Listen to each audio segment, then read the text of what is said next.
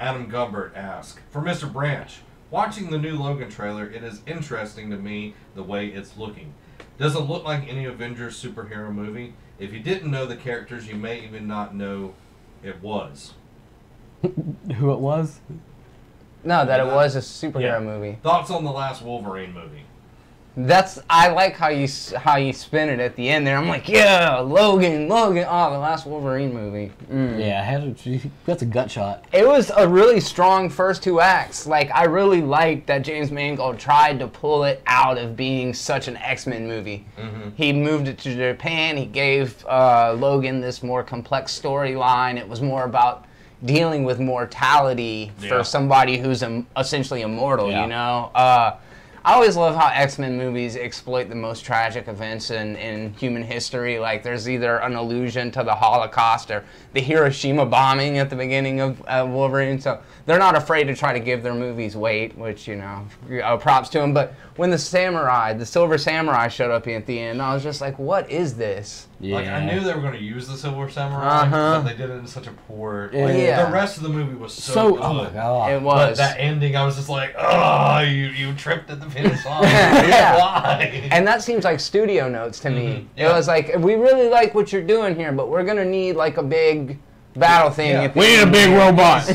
Transform. Bring in the big robots. When he's going through the village and all the ninjas are like shooting the arrows with ropes, that looked freaking cool. Yes. I'm like, why don't you just make it like him fighting tons more ninjas? Yes, Instead of Silver Samurai, which is actually first debuted in a Daredevil comic. Interesting. Yeah. I think that it kind of righted the wrongs of X-Men Origins, and it made people more excited about seeing You could put Logan. a turd on screen and it fixes those. Like, it was very interesting that they really delved into him and Jean Grey's like relationship with, like, anytime he would fall asleep, she was there. And everything. Yeah, that was cool. And then they kind of brought that into X-Men Apocalypse and everything, like writing some of that and all that good stuff. And then there's even an Easter egg of the Essex Corporation at the very end of Apocalypse. Hey, we saw Apocalypse and did a review. So Check that out. I think Logan looks like it's going to be crazy good. Yeah. The international trailer being one shot different from the Green Band, it kind of added very little to the trailer for me, but it reminds you, hey, this is going to be the first R-rated Wolverine movie. Yeah, where he like shoves his claws through the guy's head and like they're sticking out. I was like, okay, we're gonna get some gore in this one. Yeah. And did either of y'all play the Wolverine game? About Origin? Based off the Origins. No. It was actually a really good game. It was very Movie good. sucked. Movie sucked. Bad. Game good.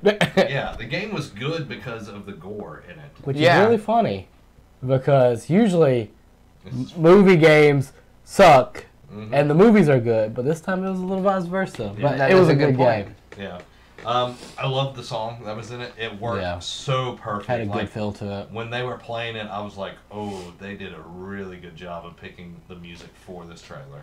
What's really funny is how they had to age Xavier, because the guy does not age at all. Like, you look at the guy for the past 40 years, he looks exactly the same. Yeah, he looks like Captain Picard still. Yeah, so they have to go in and physically make him look older than what he is. And is it just me, or does Hugh Jackman look exactly like Mel Gibson in the first shot? Like, it looks like Bloodfather at the beginning. There's a little bit of serious similarities. You guys, I will post a picture in the group just to show you. It's like the side-by-side comparison would be eerie, to say the least. But yeah, I love me some Mel Gibson. When you said the song selection is great, when Trent Reznor says it's Johnny Cash's song now, that's like pretty high praise, you know? Like, he was basically, like, I think it'll be remembered as Johnny Cash's song.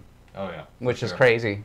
Yeah, great trailer. Great trailer. As far as a 90-second piece of art, hell yeah, I'm excited about the movie. And it didn't do what we see a lot of these trailers do now, give us too much. Yeah. But there are still more trailers coming, so they still have a chance to kind of mess up. But that's one thing I like to see, is them not giving us too much. Well, and I was reading comments that were on our group and everything, people complaining that it was not the comic, that the mutants are not gone or whatever, and it's the government, and it's the villains are supposed to be taking over instead of the good guys, but it's now the government, and complain.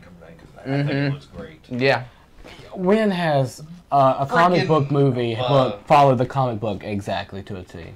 Well, you got Batman versus Superman. It followed a lot of comic books at one time. 300. I see where you went with that. I love that movie, but I mean, I at least be truthful. Yeah. But I really liked it. I thought it was a really good trailer and enjoyed it. And then we also got Guardians of the Galaxy as well this week. Guardians of the Galaxy 2's trailer. Yeah. Little Groot. So cute. Kind of got overshadowed by Logan to me, but it was an awesome trailer. It was really good in its own right. Yeah, I thought it was good. I thought it had some good beats to it. I don't know what the crap they're going to do. I want him just to dance. Yeah, I like that shot with Yondu and Rocket walking, and there's like all those Ravagers just like slow-mo falling around them. You know, I heard Guardians of the Galaxy has the highest body count of like any movie ever. Really? With Nova Corps at the end with the big grid. Yeah. That's right. But like that couldn't be more people than Alderaan, right? You know what I mean? But they didn't show them. Exactly. You know, there's the planet blowing up. I'm excited for it. I was way more excited for Logan than that. I think everybody was. Yeah. But Guardians is still gonna be good. Yeah. What gets me is though everyone like complained and moaned and just pitched a fit when Zack Snyder showed Mara, whatever you want to say. And like it was taken in like natural sunlight and everything. Like, this is too dark. And then you have this monochromatic Guardians of the Galaxy, and everybody's like, "Here's my money." I'm just like, you people need to get a freaking life and stop hating on Zack Snyder. Jesus, he's king of the castle, and you're just the dirty rascals. I think Snyder's doing a great job, and I don't feel like it had a dark look to it. But like you said, it was natural lighting. It's going to be darker than if we were to shoot right now without these two lights right here. Natural lighting. With these are our natural lights. Yeah. Because we have sun in here. Like if we were to use outside, like it would be a lot darker. Mm-hmm. Oh yeah, definitely. I just like that her suit looks so buoyant. Like it seems like something that would be really easy to swim and not sink in. Yeah, I like it. I'm just talking crap, dude. It looks so heavy. That was the same thing about Aquaman that I thought. I was like, man, that's tough. I guess though, if you want to like stay down at the bottom of the water. That's the truth also. The physics are different for them. Follow Dory. And they just keep swimming. Oh, well. See, I don't know the comic books very well. Keep swimming. They don't really, talk about buoyancy. That doesn't really that's where I get hung up with the lore. They're inhumanly strong as well. They have super strength. So they're able to they're able to swim more. That's a good point. So and hermit crabs have shells. Yeah, and they get around just fine. We'll hit this. This will be the last like non-gaming stuff. We went football, then we went movies. Now we're going back to football. Just real quick, do you think it's time for Roger Goodell to step down as an NFL commissioner after the Josh Brown debacle with the Giants and the way it was handled? It's time. Oh, wow, there's is a lot. It time to That's go a down? Daniel question.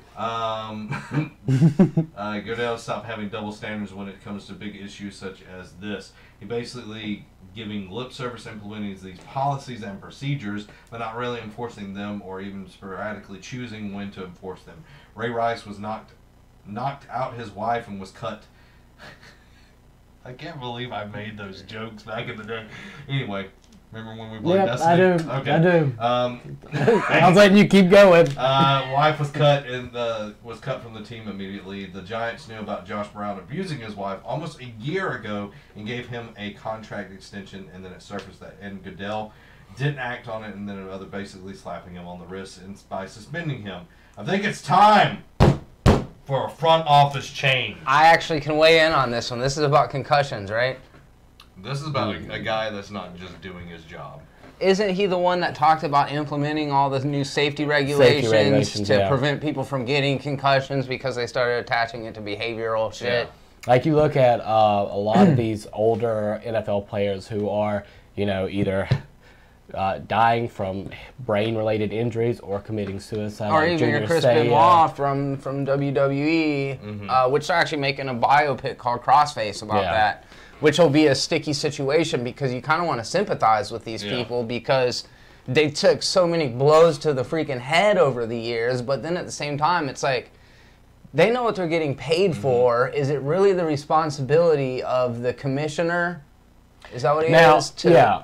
I guess it is his Now, responsibility. I know, like, he's done a lot, not enough, but he's doing a lot to try to fix a lot of the issues. But what Derek is more talking about is Ray Rice was in an elevator and he jacked his wife, knocked her out, and he dragged her out of the there was also the incident, Josh Brown, he is physically, mentally, and emotionally has been abusing his wife for years. And the front office has known about this. And Ray Rice, as soon as he punched his wife, cut. No pay. He was done, and he still has not made it back. And he has tried to fix his image. He's been helping battered women and everything like that, trying to show that he is sorry and he can't get a second chance. But you have people like Greg Hardy and Josh Brown. Greg Hardy did 10 times worse things than Ray Rice did, physically abusing people, not showing that he didn't care. Like, he would flip off people. I mean, he was just a horrible person. But yet, Roger Goodell gave him a suspension, but let him come back into the and team signed him, but they won't sign Ray Rice. Josh Brown, they've known about this for over a year, and he just got suspended last week. So was there like surveillance footage of the one with Ray Rice, and they have evidence on him, and then the other guy, it's more hearsay? Is Ray Rice a better or a worse player than I think the Ray other Rice guy? was. He had been great until that year that he did that. He was having a down year, but he was still young enough to where every player, you look at AP, you look at anybody in the league, they're going to have. I bring up AP because he also got in trouble for beating his child, but you look at that and you see that people are going to have down years, and I think that a lot of these players, I think AP was just disappointed. Yeah, he went overboard with it. But I feel like Roger Goodell should have, an equal policy for all of this. If you break these rules, you hurt a woman, you hurt a child, you drink and drive, or you get caught with not, performance enhancing drugs, you should, all right, hey, you do this again. Or, I mean, if it's hitting a woman or anything like that, you should be done right there. Mm-hmm. But if it's like performance enhancing stuff, you get a warning, and then that's stuff. Or anything like that. Yeah. But if you're hitting a woman or a child or anything like that, you should be done. Well, one thing you don't see, like with the NBA, you don't see any of that. Like, if somebody messes up, they get usually fined. don't. They don't, it's not, oh, well, it's LeBron or anything. It's, you mess up, Adam Silver is going to put the hammer down on you. Unless you're Kobe. Well, we're not going to go there. All right, moving on to gaming news. We're going to wrap this up pretty quickly. Okay. Sorry, that's a heated subject. Yeah, I know. You went really football on us, and me and I'm a little bit more football than Jerry. My eyes started glazing over. I don't know anything about football, but I do think the concussion thing is fascinating because it crosses over multiple. Did you watch sports. the movie, the concussion movie with Will Smith in it? Look, I'm gonna tell the truth. I did not see it. Guys, I tried to move on. Sorry. Ruin your segue.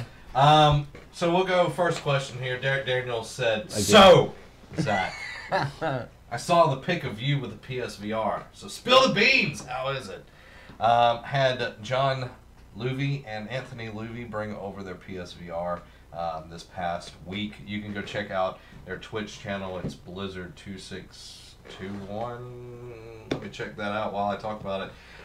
And I really enjoyed it. Setup sucks. Like, it sucks. Like, setting up that thing was a beast because I had the 2 cameras going, then I had this headset, and they didn't bring the extension cord to it, so it was like this long of a wire that has a box, and it's my Blizzard 2621. You can check that out. Thanks, guys, for bringing that over and let me play with it. Sounds fun. And not like a euphemism for anything.